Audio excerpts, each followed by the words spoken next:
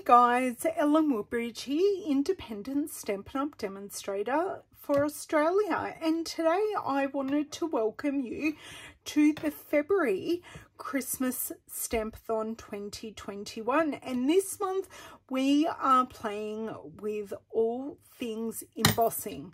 So we're looking at heat embossing with embossing powders.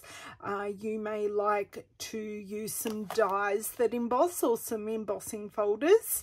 You can use a good old stylus in a mask, or you can even use your score tool in your trimmer. For my cards for this month, so we're asking you to make 4 cards. I think I'm making 12 to get ahead on my Christmas list, which is huge at the moment. Being a demonstrator, I do seem to send them to a lot of people who help me throughout the year. I'm using silver embossing powder. I'm using the Poinsettia dies, which also have an embossed die on them, so you can cut and emboss at the same time.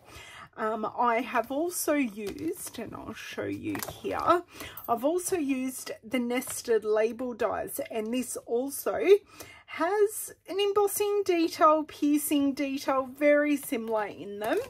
So I've used that, and 2 stamp sets, the Birch silver heat embossed on the background, and the sentiment from Wreath, which is a Merry Christmas, in the stitched nested labels. So today I've done a lot of the pre-work, I've done a lot of the die cutting, and I've embossed my background, but I am going to show you some heat embossing of the sentiment label, and I'm also going to show you how I coloured my poinsettia pieces to bring them to life against this card. So let's get moving along. I'm going to pop these things out of the way for the moment.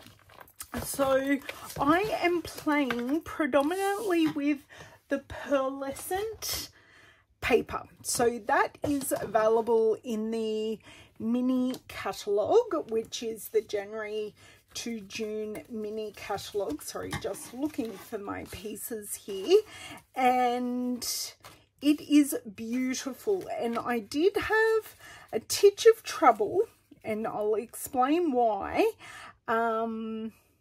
actually colouring it, and the reason is it's not porous paper. So I've already pre-coloured some. I had some troubles popping on my pearls at the end of the day, and that was because I had to basically wait a really long time for the ink to dry, because it does just sit on top of the flowers. It'd be good if I could find all my flowers, but I'm missing. No, that's one.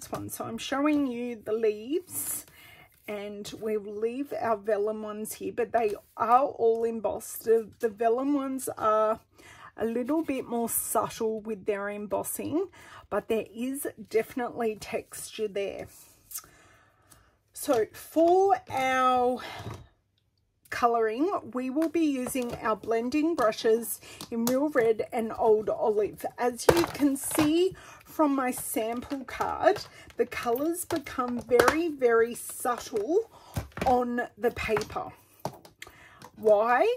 Just a property of the paper. It isn't white. It does have that pearlescent factor in the paper, and it just, whoops, helps if I hold it with my finger, and you can see here it is definitely Old Olive ink, and it just sits on top.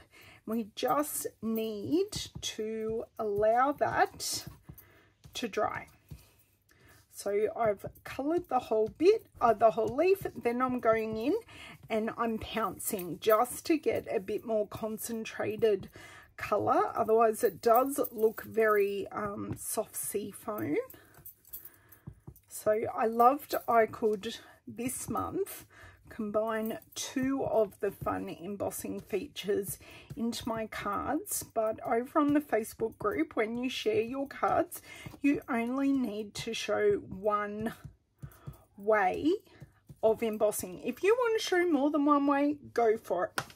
But we're only asking you to explore one way. I'm just going to pop this out of the way because I don't need it.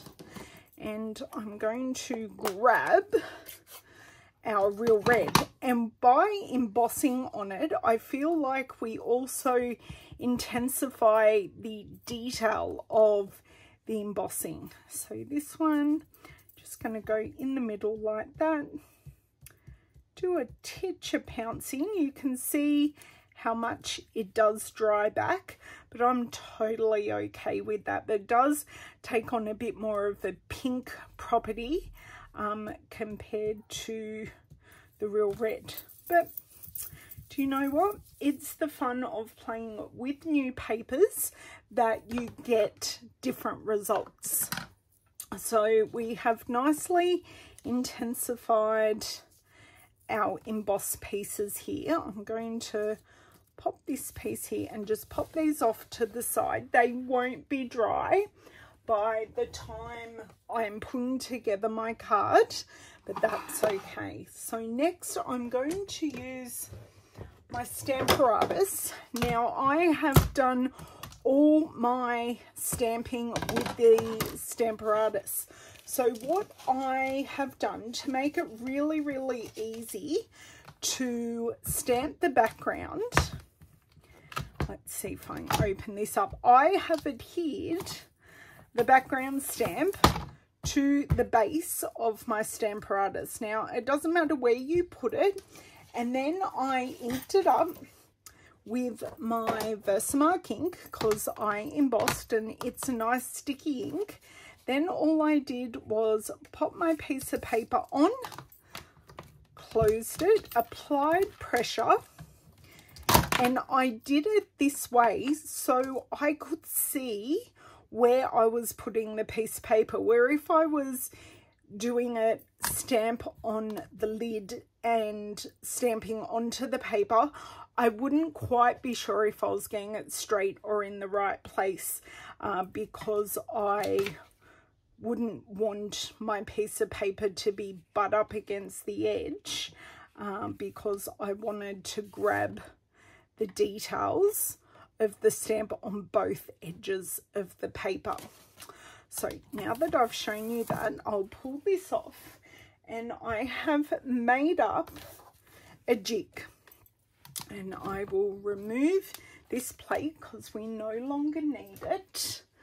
But with the jig, I have popped it into the corner and I have taken one of my stitch nested labels pieces, popped it in the empty space so it makes, oh, I've popped this the wrong way around.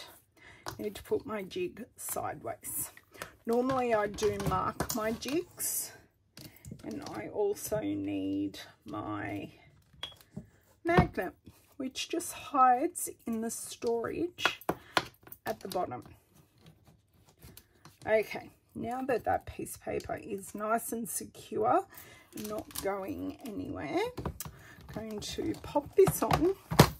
My stamp I have pre-lined up to be fairly, do you know what? I have my jig upside down.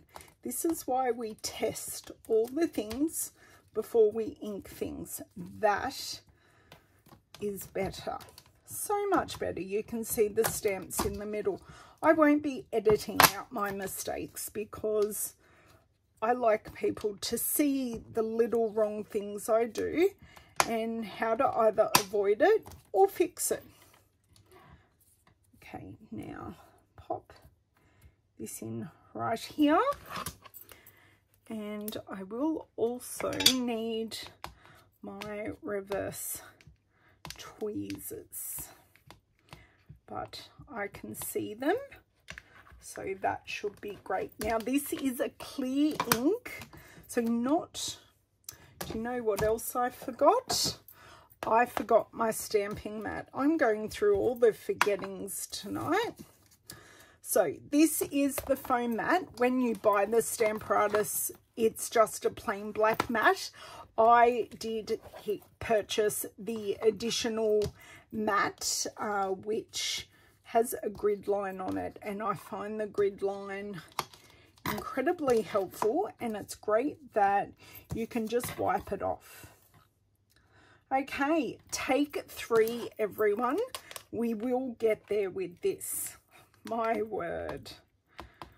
I'm not even running late or anything. Okay, give that some nice pressure. And I'm going to pick this up. You can use either normal tweezers, but with my hands being the way that they are, I prefer reverse tweezers. Okay, we don't need the Stamparatus anymore, but I do need my scrap piece of paper, and I need our embossing powder.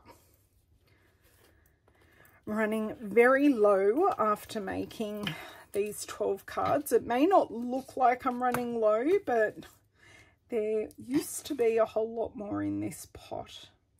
So I just pour it over, tap it back into the pot. I do have a few stray pieces. I'm not particularly worried about it because of the detail in the background. So the detail in the background is that beautiful birch wood grain, and it does show up very well that just how grainy it is. Now, lid back on, and just while I'm here, I've just got a few stray bits of powder that I don't want to melt. So now we're going to melt with our heat tool. This is the Stampin' Up! Heat tool. It has 2 settings. Setting 1 is for ink dry, which I could actually use to dry the ink on our pearlescent paper. But what we're doing, hopefully this is warm enough. We're just going to, by the magic of heat, watch that embossing powder melt. And that,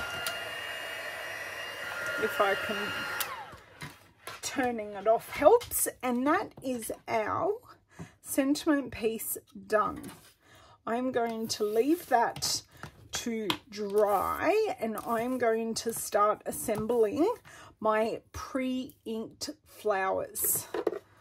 Now I'm going to break my own cardinal rule here, which is using wet glue with vellum.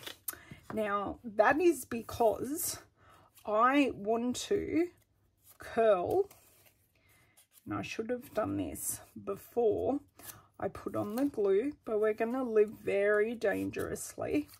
Now you can do this with your bone folder, or you can, like me, just use your thumbnail.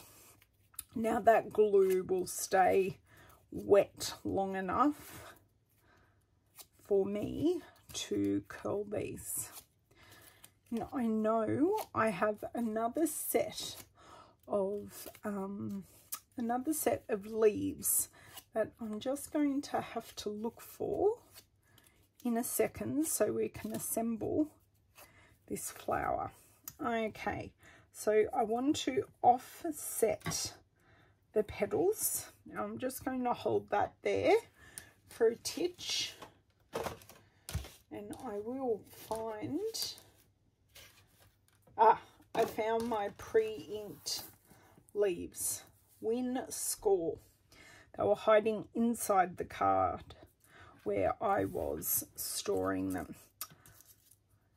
Okay, just do this last one, and then we can add our pearls. If you wanted to match in with the silver, you could colour the pearls with Versamark and use silver embossing powder, or you could colour them with our Stampin' Blends markers. I liked them, the pearl colour, because I thought that tied in really well with the pearlescent paper.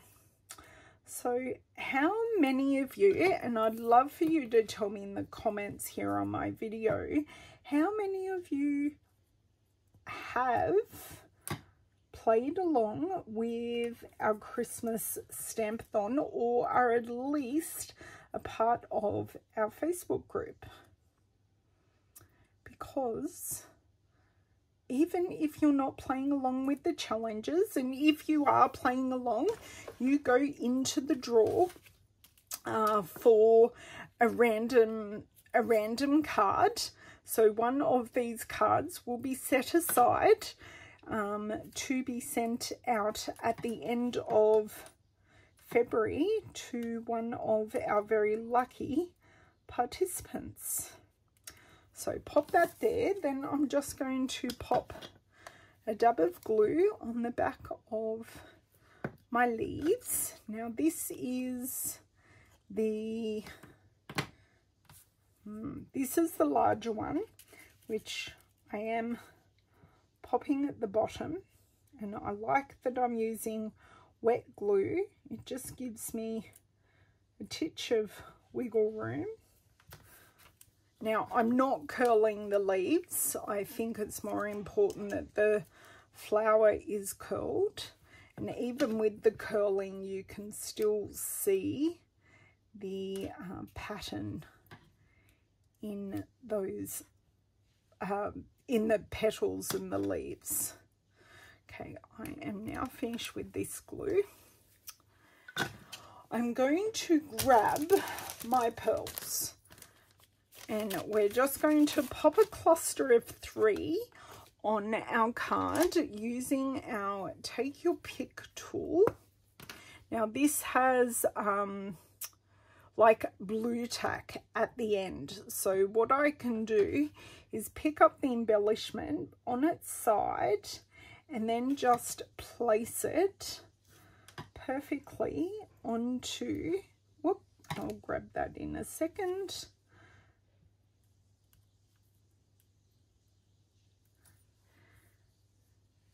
Okay, I didn't quite want it to stick there, but we will tell it exactly who's boss. Great. And then I just give them a firm push down. Now, when I did this on wet ink, they slid everywhere, and I ended up having to use Tombow, which did kind of make the ink run, but when I let all the ink dry, it worked perfectly.